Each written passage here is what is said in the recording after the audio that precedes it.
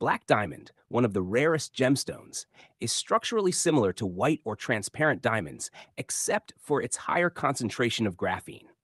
Both white and black diamonds can be produced in laboratories, making it essential to understand their distinguishing characteristics to differentiate between natural and synthetic ones. Additionally, knowing the methods to detect the authenticity of black diamonds is crucial. Methods for distinguishing raw black diamonds. Here are the key methods through which you can differentiate genuine raw black diamonds. Water test.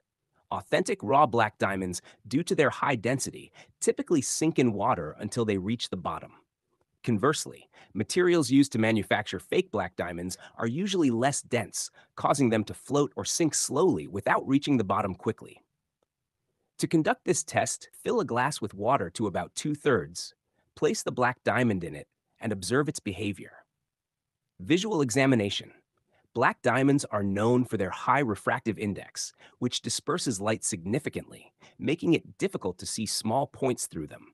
On the contrary, other materials used to fake black diamonds tend to pass light with straight lines, making small points visible.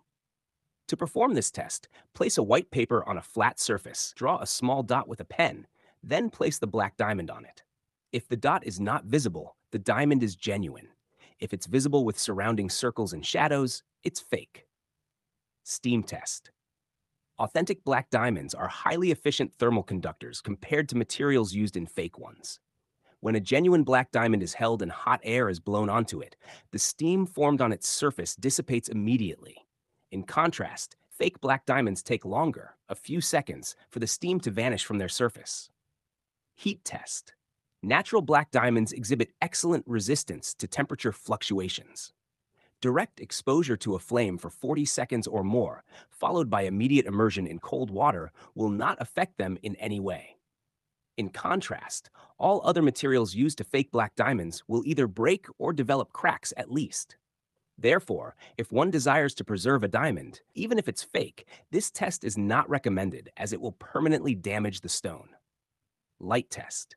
White light reflects off the surface of a black diamond, forming colorful and bright spectra, while materials used to fake it lack these properties, reflecting dull white light.